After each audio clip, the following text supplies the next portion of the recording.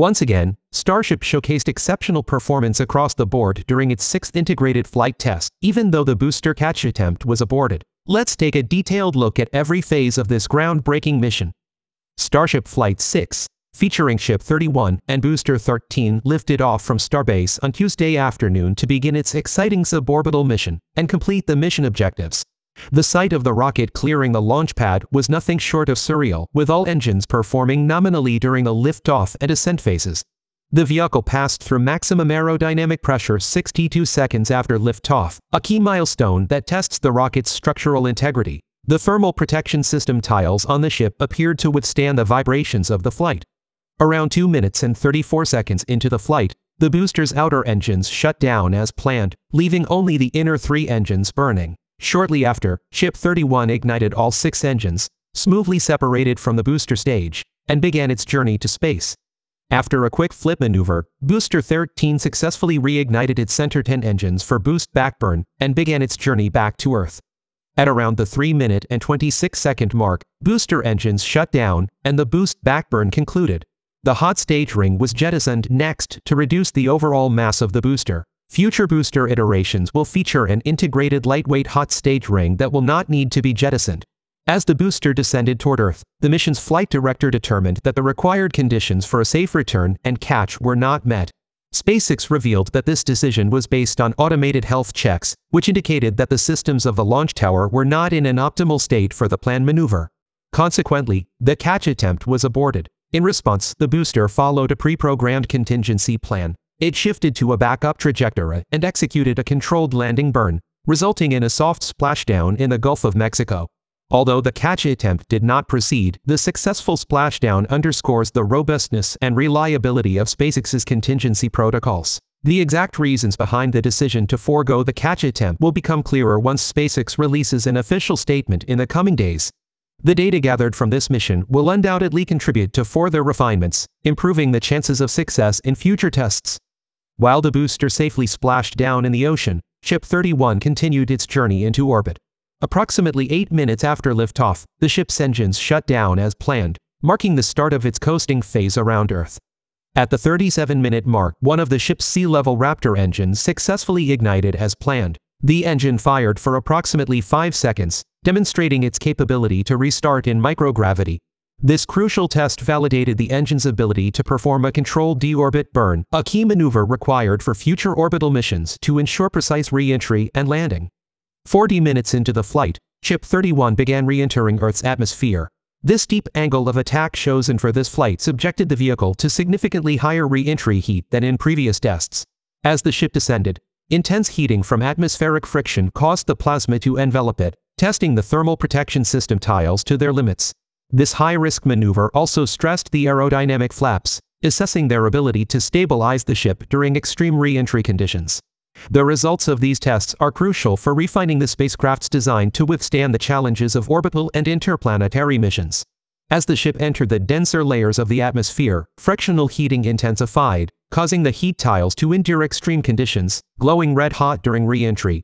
Remarkably, the heat tiles performed exceptionally, remaining firmly attached and effectively safeguarding the ship's structure from the immense thermal stresses.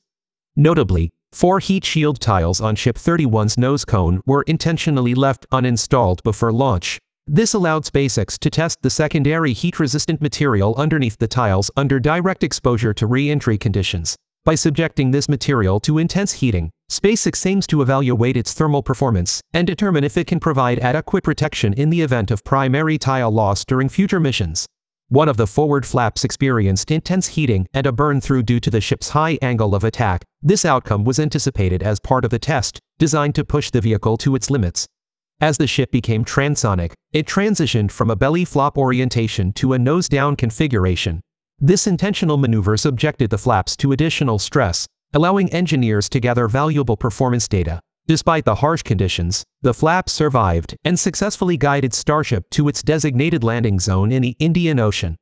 At the 65-minute mark, Ship 31 ignited its engines for the landing burn and executed the flip maneuver. It concluded the mission with a controlled splashdown in the ocean, meeting its final objective.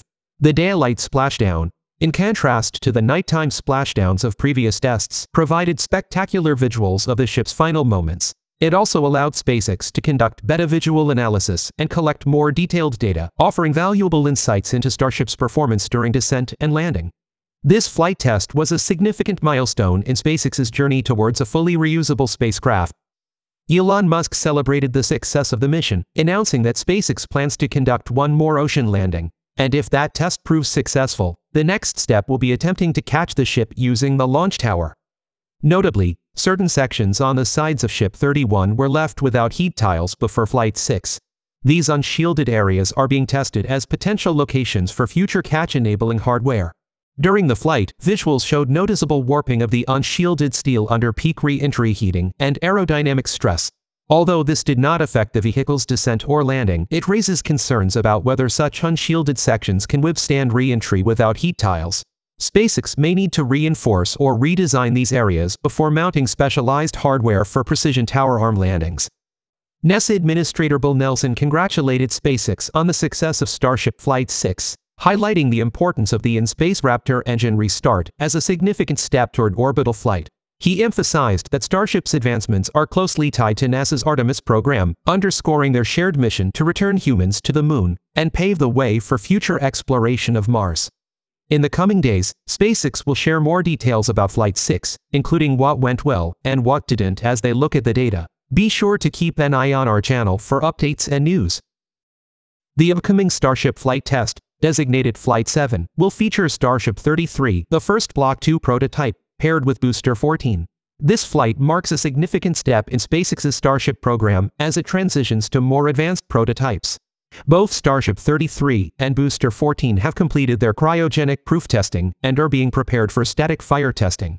In parallel, work is progressing on Starship 34, the successor to Ship 33. Its final aft section was recently moved into Megabay 2, marking the completion of its stacking procedures.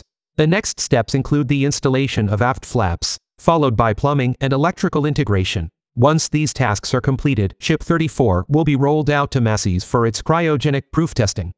Booster 15, the designated partner for Ship 34, is stationed inside Megabay and is currently being prepared for its cryogenic proof testing. You may have noticed that Flight 6 did not require a new FAA license, unlike previous Starship test flights. This is because the FAA had previously authorized SpaceX to conduct up to 5 Starship launches annually, provided they adhered to the Flight 5 mission plan. However, the upcoming Flight 7, featuring Ship 33, will require a new FAA license due to its departure from the previously approved flight configuration. The FAA's licensing process has historically caused delays for Starship launches. Industry leaders have often criticized the existing regulatory framework, citing unnecessary obstacles and confusion, particularly around the Part 450 rules. These regulations, introduced in March 2021, were intended to streamline licensing for launches and re-entries. However, many companies in the aerospace industry have reported the opposite effect, with increased delays and ambiguity. In response to these criticisms, the FAA announced on November 14 the creation of a new aerospace rule-making committee to review and potentially overhaul the Part 450 regulations. The committee's primary goal is to improve clarity, flexibility, and efficiency in the licensing process while fostering innovation within the industry. The committee will hold its first meeting in early December and is tasked with delivering a report containing recommendations by late summer 2025. If successful, the committee's work could result in significant improvements to launch licensing procedures, paving the way for more frequent and predictable rocket launches. This would particularly benefit SpaceX's Starship and Falcon missions, which aim to push the boundaries of reusable spaceflight and interplanetary exploration. At the 31st Annual Barron Investment Conference, Gwynne Shotwell, president and COO of SpaceX, shared exciting updates about the company's ambitious Starship program. She described Starship as a transformative project and predicted it would soon become SpaceX's most valuable asset, surpassing even the highly successful Falcon program. So Starship will change everything. The cost of getting people and cargo to orbit will drop dramatically because we're not throwing out the rocket. In addition, Starship is so big that the concept of how we put things in space, how people travel in space, is totally different. Ultimately, I think Starship will be the thing that takes us over the top as one of the most valuable companies. We can't even envision what Starship is going to do to humanity and humans' lives. And I think that will be the most valuable part of SpaceX. Shotwell revealed that SpaceX aims to achieve up to 400 Starship launches within the next 4 years. Achieving this milestone would not only redefine the company's operational capabilities, but also strengthen its position as a leader in the space industry. We just passed 400 launches on Falcon, and I would not be surprised if we fly 400 Starship launches in the next 4 years. 400 Starship? Wow. Yes. Yes, we want to fly it a lot. However, Shotwell also acknowledged the challenges posed by regulatory hurdles, which he believes slow down the pace of innovation. I mean, how hard is it to get permission to do that? Permissions are a different thing. Technology is easy. Physics is easy. People are hard. You know, we never complain about regulation. It's that regulation in the US, maybe globally, maybe not China, but maybe everywhere else, regulation is slowing technology down. It's not helping, it's slowing. And all we ask is regulate industries, make them safe, make them right, make them fair. But you got to go faster, much faster. Now, let's discuss the latest updates from the world of science and technology. A SpaceX Falcon 9 rocket launched India's GSAT-N2 satellite from Cape Canaveral Space Force Station on November 18. Marking a significant collaboration between SpaceX and ISRO, as it is the first time SpaceX has been contracted to launch an ISRO satellite. Following liftoff, the Falcon 9 rocket executed a successful stage separation approximately 2.5 minutes into the flight. The stage then performed a controlled descent back to Earth, landing on a drone ship stationed in the Atlantic Ocean. It was the 19th mission for this particular booster. Meanwhile, the upper stage continued its journey into space, and approximately 34 minutes after liftoff, it deployed a payload into a geosynchronous transfer orbit at an altitude of approximately 36,000 kilometers above Earth. The GSAT-N2, also referred to as GSAT-20, is a 4,700-kilogram high-throughput communication satellite developed by New Space India Limited, the commercial arm of ISRO. The satellite's primary mission is to enhance broadband connectivity across India, especially in underserved rural regions. Additionally, it will provide in-flight internet services and improve overall data transmission capabilities, contributing to India's growing communication infrastructure. Traditionally, ISRO relied on European launch provider Arianespace for deploying heavy payloads that exceeded the lifting capacity of its own rockets. However, with Arianespace lacking operational rockets capable of carrying the GSAT-N2, ISRO turned to SpaceX's Falcon 9. The Falcon 9's proven reliability and ability to handle heavy payloads made it a logical choice for this mission. ABL Space Systems, a startup founded in 2017, has announced its exit from the commercial launch market to focus on missile defense technologies. This strategic decision comes after a series of challenges and setbacks in their efforts to establish a foothold in the competitive small satellite launch sector, particularly with their RS-1 rocket. The RS-1 rocket was designed to provide cost-effective launches for small satellites, targeting the growing demand for low Earth orbit deployments. However, the program faced significant technical and operational hurdles, including 2 major failures that undermined its progress. The first occurred during its inaugural flight in January 2023, when all 9 engines shut down shortly after liftoff, causing the rocket to crash back onto the launch pad and be destroyed.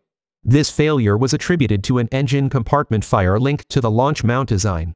Despite efforts to resolve these issues, ABL faced another setback during a static fire test before the second launch, causing irreparable damage to the vehicle and further delaying the program.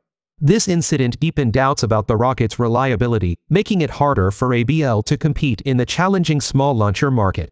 Recognizing these challenges, ABL's leadership acknowledged a shift in market dynamics, where established players and larger companies made it difficult for new entrants to compete effectively. This realization prompted ABL to pivot towards the development of missile defense systems, a field aligned with national security priorities, and one that offers more consistent revenue opportunities through government contracts. Dan Piedmont, ABL's founder and president, expressed confidence in this new direction. He emphasized that the company's existing technology and expertise, originally developed for rocket systems, could be effectively adapted to meet urgent demands in missile defense. Thank you for tuning in for the latest science news and Starship updates. If you enjoyed this video, please hit the like button, leave a comment, and share it with your friends. Also, don't forget to subscribe to the channel and turn on notifications so you never miss an episode.